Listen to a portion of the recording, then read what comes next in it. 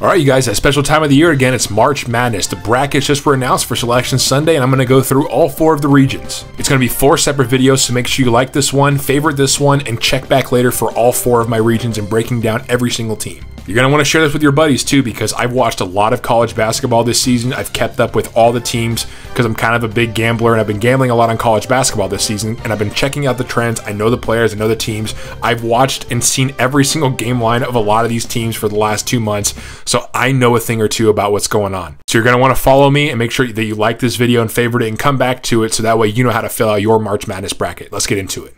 In my part 1, we're going to cover the East region. Now, I'm not going to give you pick for pick. I'll give you pick for pick as right before the tournament begins, but I'm going to give you my synopsis on majority of these teams in here. Purdue, obviously, they have Zach Edey. He's 7'4". That's an easy win for Purdue. Now, the next matchup is interesting. Florida Atlantic only had 3 losses on the season in a really weak conference, but I think Memphis got kind of screwed with this seeding. They should have had a higher seed. Memphis just beat Houston in their tournament championship, and Memphis outplayed them the entire time. And Houston is a 1 seed. So actually, I have Memphis beating Purdue in the next round once those two get there. Memphis is an underrated team. Same thing goes for Duke here. Duke went on a tirade for the last 3 weeks of the season. They shouldn't have been a 5 seed. I think that they are a much better team than Oral Roberts, Tennessee, and Louisiana. Tennessee being a 4 seed to me also doesn't make sense. However, I don't see any upsets here, and I see Duke beating all 4 of those teams that are right there. Next one is Kentucky Providence and Kansas State, Montana State. Montana State is not bad.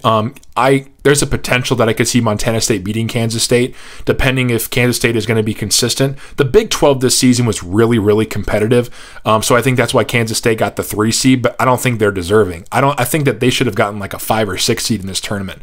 But out of these 4 teams, I think Kentucky will beat Providence easy, and then Kentucky will beat whoever wins between Kansas State and Montana State. I think Kentucky as a 6 seed is a real sleeper. They have potential to go a lot further because they have their power forward, Oscar Tshiebwe, kind of leading them in that charge. This is the interesting one right here. I'm not sure how Michigan State became a 7 seed. I watched them and I saw a lot of their games the last 3-4 weeks of the season, and they got worse as the season went on.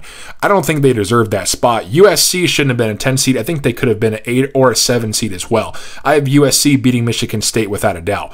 Marquette, I'm not really high on them at all, even though they're a 2 seed. I think that their conference is a lot weaker than the other conferences. So if I had to choose, I think USC will beat Michigan State, and I think USC will also beat Marquette.